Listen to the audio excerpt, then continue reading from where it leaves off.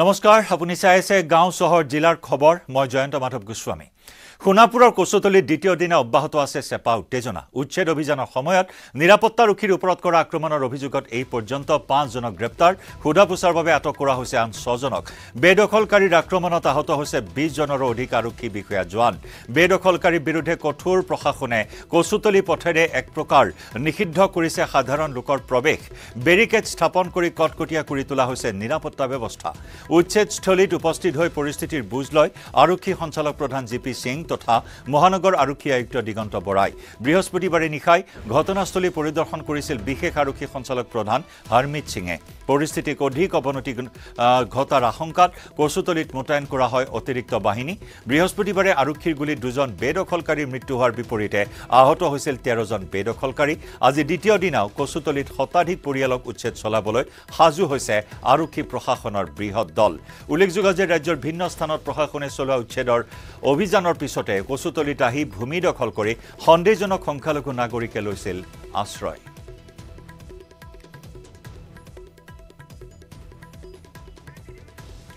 কোচতলিৰ উচ্ছেদিত সকল অবৈধ বাংলাদেশী বুলি সন্দেহ আগষ্টত দুখন ট্ৰেক্টৰেৰে বয়বস্তু লৈ অহা একাংশ সন্দেহজনক লোকক ধৰিছিল আৰক্ষীয়ে তেতিয়াই মাটিখিনি বিচৰা হৈছিল তথ্য কোচতলিত উচ্ছেদ কৰা হৈছে 151টা পৰিয়ালৰ 300টা ঘৰ বৃহস্পতিবাৰলৈ বেদখলমুক্ত কৰা হৈছে 248 বিঘা ভূমি সম্পূৰ্ণ বেদখলমুক্ত নোহোৱা পৰ্যন্ত চলি থাকিব উচ্ছেদ অভিযান 1886 চনৰ ভূমি আইনৰ অধীনত থকা কোচতলিৰ ভূমিত চলিছে প্ৰশাসনৰ উচ্ছেদ ট্ৰাইবেল বেল্টত থাকিব নোৱাৰে অন্য শ্ৰেণীৰ মানুহ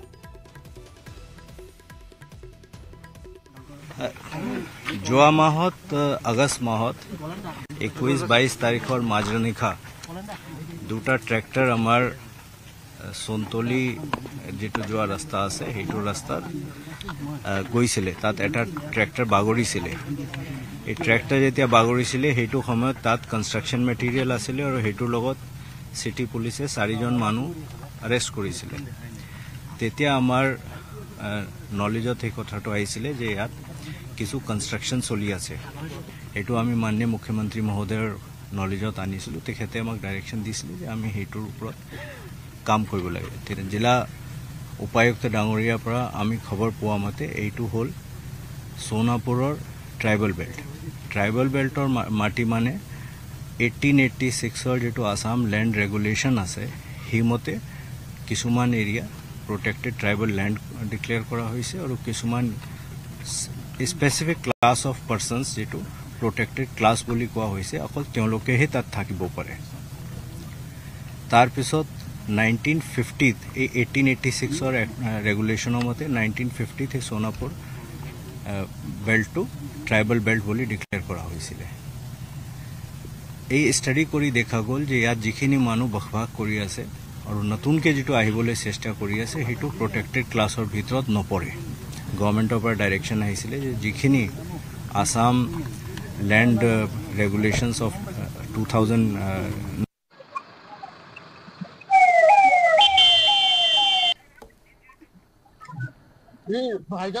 আৰু ইফালে বেদখলকাৰীৰ আক্ৰমণত আহত 20 জনৰো অধিক আৰক্ষী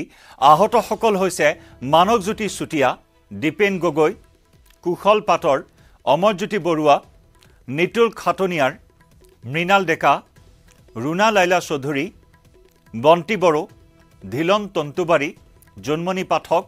মামনি ৰয় হিৰকজ্যোতি শইকীয়া মনজিত তেৰং ডিম্বেশ্বৰ দহাল প্ৰাঞ্জল বৰুৱা ধ্ৰুৱ ৰাজবংশী সুনীল সিনহা জিতু চৌধুৰী সালিয়া বেগম লস্কৰ অনামিকা বৰ্মন মুজাম্মিল হুছেইন বিশ্বজিৎ তালুকদাৰ এই কেইগৰাকী আৰক্ষী জোৱান আহত হৈছে বেদখলকাৰীৰ আক্ৰমণত ইফালে আৰক্ষীৰে হোৱা খণ্ডযুদ্ধত আহত হৈছে আন কেইবাজনো বেদখলকাৰীসকলৰ ভিতৰত আছে হাইদাৰ আলী জুবাহিৰ আলী আয়েশা খাতুন তফিছ আলী সুৰমান আলী জাকিৰুল আলী ৰমজান আলী আব্দুল কাছিম আব্দুল হুছেইন মুখতাৰ আলী ৰহিম আলী মফিদুল ইছলাম অঞ্জুল আলী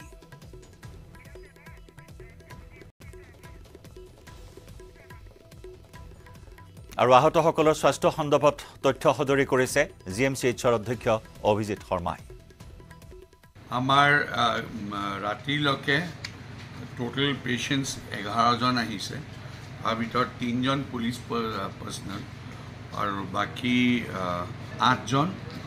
জেনেৰেল পাব্লিক। তাৰ ভিতৰত আমাৰ তফিজ আলী বুলি এজন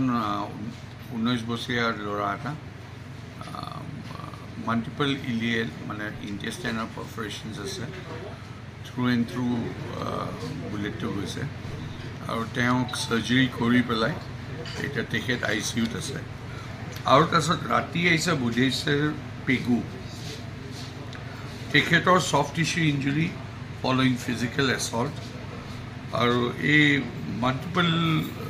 বহুত জেগাত ব্লাণ্ট এবডমেন ব্লাণ্ট হেয়া দি মাৰিছে, সেইকাৰণে তেখেতেও বহুত জেগাত দুখ পাইছে, কিন্তু মেজৰ ইণ্টাৰনেল ইঞ্জুৰি নাই বুলি আমি ভাবিছোঁ। সেইকাৰণে তেওঁ এতিয়া পেইং কেবিনেট ভৰ্তি আছে। অভাৰঅল গোটেইকেইটা কেছে ষ্টেবল আছে। DCP মৃণাল ডেকাও ইনজিয়ৰ্ড বুলি কৈছিল, তেওঁ কিমান ইনজিয়ৰ্ড? DCP আমাৰ তালৈ অহা নাই, আমাক দেখুওৱা নাই। তফিজ আলী যোনটো তেখেতে এতিয়া ভেৰি ক্ৰিটিকেল হৈ আছে, বাকীখিনি গোটেইখিনি ষ্টেবল আছে। উচ্ছেদস্থলীৰ পৰা আমাৰ সাংবাদিক মৌচম বৈশ্যৰ সৈতে আমি পোনপটীয়া সম্প্ৰচাৰত সংযুক্ত হৈছোঁ। মৌচম, বৰ্তমান পৰিস্থিতি কেনেকুৱা? আজি উচ্ছেদ চলোৱা হ'ব নে নাই, নে পৰিস্থিতি অধ্যয়ন কৰি আছে আৰক্ষী, নিৰাপত্তাৰক্ষীয়ে? হয়, নিশ্চয়কৈ ক'ব লাগিব যে পৰিস্থিতি অধ্যয়ন কৰি আছে আৰু সমগ্ৰ অঞ্চলত বৰ্তমান আহ-যাহৰ ক্ষেত্ৰত আচলতে বাধা প্ৰদান কৰা পৰিলক্ষিত হৈছে। সাধাৰণ লোকৰ আচলতে প্ৰৱেশ যেন এক প্ৰকাৰ নিষিদ্ধ আৰু যেন সান্ধ্য আইন, অঘোষিত যেন সান্ধ্য আইনে বিৰাজ কৰিছে সমগ্ৰ অঞ্চলত, কিয়নো আচলতে কোনো লোকৰ আচলতে আহ-যাহৰ ক্ষেত্ৰত বাধা প্ৰদান কৰা হৈছে। প্ৰশাসনৰ আৰু আৰক্ষী যথেষ্ট সষ্টম হৈ আছে। যি ক'ব লাগিব টহলদাৰী যি আৰক্ষীৰ দল আছে সমগ্ৰ অঞ্চলটোত আছে, আচলতে বৃহৎ হাৰত আৰক্ষী বৰ্তমানো মোতায়েন কৰা হৈছে। আজি কোনো ধৰণৰ উচ্ছেদ কৰা হোৱা নাই। ইতিমধ্যে আপুনি জনাইছে যে আৰক্ষী সঞ্চালক প্ৰধানগৰাকীয়ে এই অঞ্চল পৰিভ্ৰমণ কৰিছে আৰু ইতিমধ্যে যিসকলৰ নাম আপুনি উল্লেখ কৰিছে তাৰ ভিতৰত যি নিতুল খাটনিয়াৰ আছে, তেখেত সোণাপুৰ ৰাজচক্ৰ বিষয়া আৰু তেখেতো যোৱাকালিৰ যি অপ্ৰীতিকৰ পৰিস্থিতিৰ সৃষ্টি হ'ল, আৰক্ষী প্ৰশাসনৰ সৈতে যি উচ্ছেদিত লোকসকলৰ যি হতাহতি হ'ল বা শিলবৰ্ষণ হ'ল, তাত আচলতে এই যি আপুনি ইতিমধ্যে কৈছে যে নিতুল খাটনিয়াৰৰ নামটো উল্লেখ কৰিছে। নিতুল খাটনিয়াৰ সোণাপুৰ ৰাজচক্ৰ বিষয়া আৰু তেখেতো এই ঘটনাত আহত হৈছে আৰু সম্প্ৰতি এই অঞ্চলটোত অঘোষিত সান্ধ্য আইন জাৰি কৰাৰ এক ধৰণৰ এক পৰিৱেশ হৈছে। কোনো সাধাৰণ লোকৰ আচলতে আহ-যাহৰ ক্ষেত্ৰত নিষেধাজ্ঞা, এক প্ৰকাৰ নিষেধাজ্ঞা জাৰি কৰাৰ ধৰণৰ পৰিৱেশ হৈছে। কোনো লোকক প্ৰৱেশ কৰিবলৈ দিয়া হোৱা নাই বা কোনো লোক ঘৰৰ পৰা ওলোৱা নাই। কেৱল মাত্ৰ সমগ্ৰ অঞ্চল জুৰি আচলতে আৰক্ষীয়ে টহল দি আছে। জয়ন্ত, নিশ্চয় আপুনি সংযুক্ত হৈ থাকক। এই মুহূৰ্তত আমি ভাষ্য আগবঢ়াম, স্থানীয় লোকৰ ভাষ্য আছে। স্থানীয় লোকে কি কয় এইসকল সন্দেহযুক্ত নাগৰিক সন্দৰ্ভত আগবঢ়াইছোঁ সেই ভাষ্য। তো মোটামুটি 2-3 হাজাৰ হ'ব। আমাৰ ইয়াতে বসবাস কৰি আছে 2-3 হাজাৰ মানুহ বসবাস কৰি আছে। মানে আমি ইয়াতে বসবাস কৰি আছো। কিছুমান মানুহ 30 বছৰো হৈ গৈছে, 40 বছৰো হৈ গৈছে, 20 বছৰো হৈ গৈছে। কিছুমান মানুহ আছে মানে নদী গঢ়া ভাঙি দিছে, এইগিলা মানুহ মানে ইয়াতে আহিছে। ইয়াতে মানে যিবিলাক খাস মাটি আছিল, চৰকাৰী ভূমি যিবিলাক আছিল, সেইবিলাক মানে কিন্তু উচ্ছেদ কৰিছে। আজি 9 তাৰিখৰ পৰা উচ্ছেদ কৰিছে, 3 দিন উচ্ছেদ কৰিছে, একো তান্ত প্ৰব্লেম পোৱা নাই। মানে কালি মানে যিটো ঘটনা হৈছে, এইটো মানে যিবিলাক মানুহ উচ্ছেদ কৰিছিল মানে সাইড কৰি যে বস্তুকেইটা থৈছিল, মেদি মাটিত থৈছিল বা কিবা তাৰ ককাৰ ঘৰত থৈছে, কিবা ভাইটিৰ ঘৰত ওচৰত থৈছিল, সেইবিলাক বস্তু আহি মানে SDC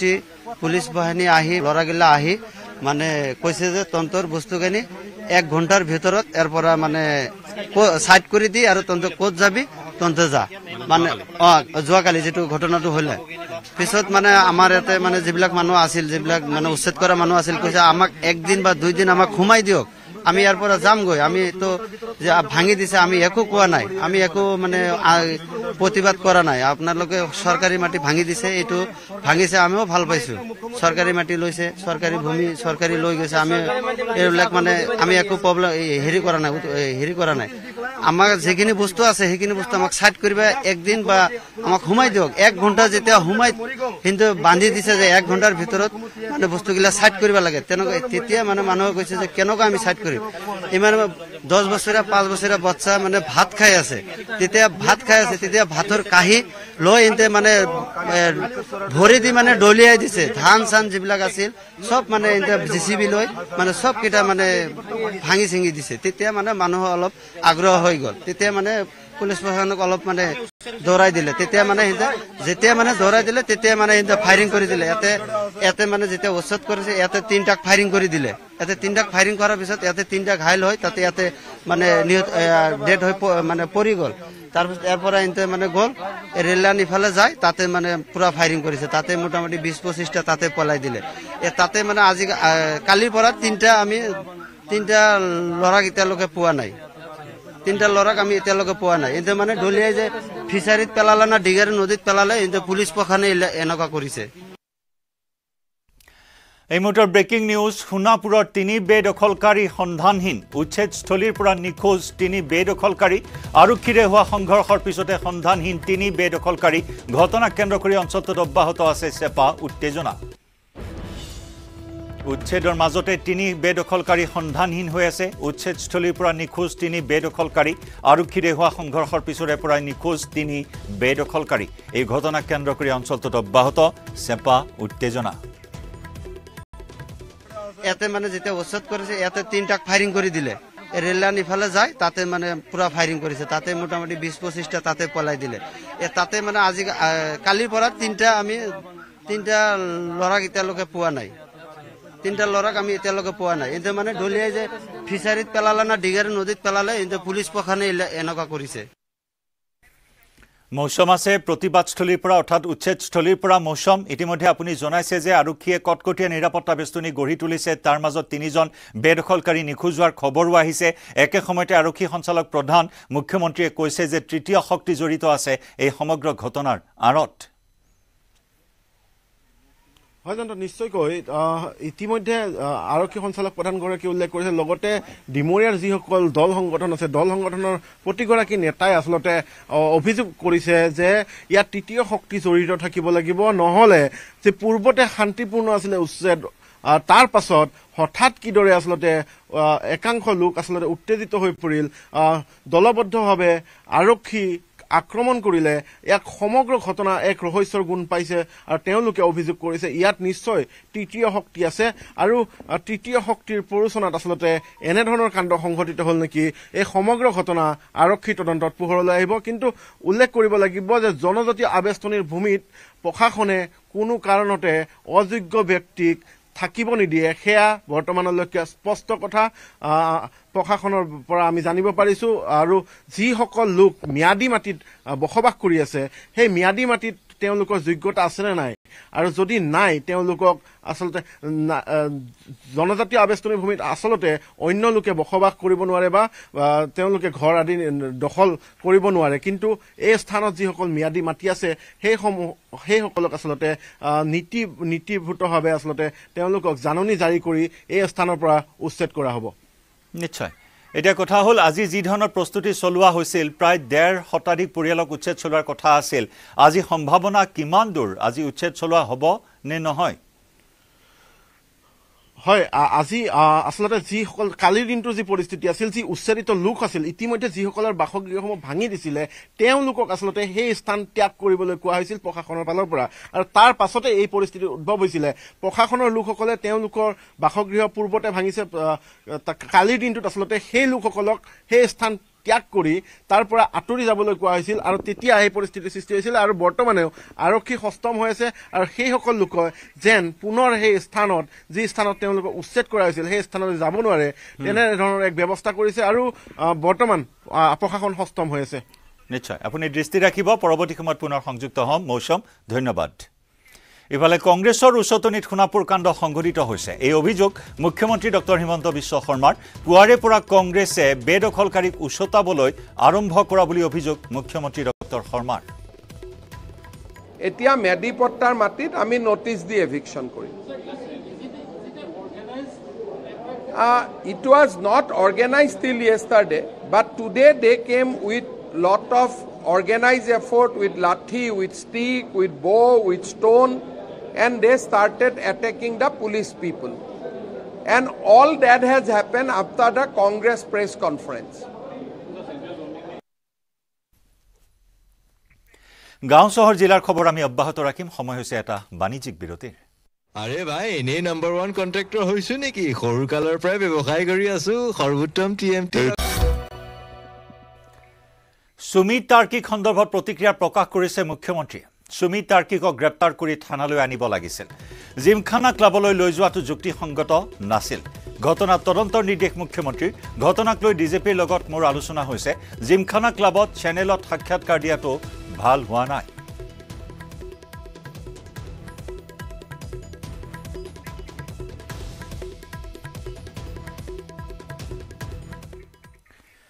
পোহৰলৈ আহিছে দক্ষিণ গাঁৱৰ গুলীচালনাৰ ঘটনাৰ ৰহস্য ৰাজপথত বেয়া ইংগিত দিয়াক লৈ তিনিটা দলৰ মাজত হৈছিল কাজিয়াৰ সূত্ৰপাত সেই সময়তে আৰএছএছৰ লখিমপুৰ জিলাৰ শাৰীৰিক প্ৰমুখ আদিত্য শৰ্মা বৰুৱাই কৰিছিল গুলীচালনা এজন যুৱকৰ সৈতে এখন বাহনত দক্ষিণ গাঁৱৰ দিশে গৈ আছিল আদিত্য শৰ্মা একে সময়তে একেটা পথেৰে এখন স্কৰপিঅ বাহনত আহিছিল 4 জন যুৱক সেই সময়তে আদিত্যৰ লগতে স্কৰপিঅ বাহনত যোৱা যুৱকৰ দলটোক বেয়া ইংগিত দিছিল আন এটা যুৱকৰ দলে সেই সময়তে স্কৰপিঅ বাহনেৰে খেদি আগভেটি ধৰিছিল বেয়া ইংগিত দিয়া যুৱকৰ দলটোক তাৰ পিছতে ঘটনাস্থলীত উপস্থিত হয় বন্ধুসহ আদিত্য শৰ্মা বেয়া ইংগিত দিয়াক লৈ তিনিটা দলৰ মাজত সূত্ৰপাত হৈছিল কাজিয়াৰ সেই সময়তে নিজৰ পিস্তল উলিয়াই গুলি ফুটাইছিল আদিত্য বৰুৱা নামৰ আৰএছএছ লখিমপুৰৰ শাৰীৰিক প্ৰমুখজনে এই ঘটনাৰ মাজতে আদিত্য শৰ্মা বৰুৱাৰ সৈতে চিনাকি হৈছিল স্কৰপিঅ বাহনত থকা 4 যুৱকৰ পৰৱৰ্তী সময়ত বেয়া ইংগিত প্ৰদান কৰা যুৱকৰ দলটোৱে আৰক্ষী থানাত দাখিল কৰিছিল এজাহাৰ নিখা স্কৰপিঅ বাহনেৰে গৈ থকা যুৱকৰ দলটোৰ লগতে আদিত্য শৰ্মাকো আটক কৰে আৰক্ষীয়ে সম্প্ৰতি ধৃত আটাইকেইজনকে ৰখা হৈছে দিছপুৰ আৰক্ষী থানাত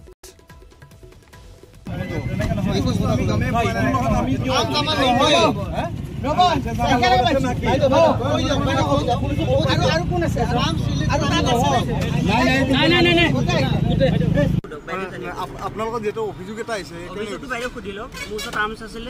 কি হৈছিল গম পাই যাব আৰ্মছটো কাৰ হয় মোৰ আপোনাৰ কে গুলিয়া বুলি কৈছিল কি কথা নাই মানুহ মাইছে মোৰ মইছে নি কোনোবা এটা গম পাই নেকি আপুনি মইছে মানে অভিযোগ এটা মই বাচিবৰ কাৰণে মই ব্ল্যাঙ্ক ফায়াৰ কৰিছো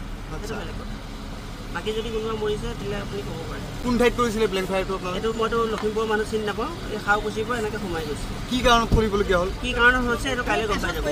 ঠিক আছে পাছত ইয়াৰে কোটে সময় হ'ল গাঁও চহৰ জিলাৰ খবৰৰ পৰা বিদায় লোৱাৰ নমস্কাৰ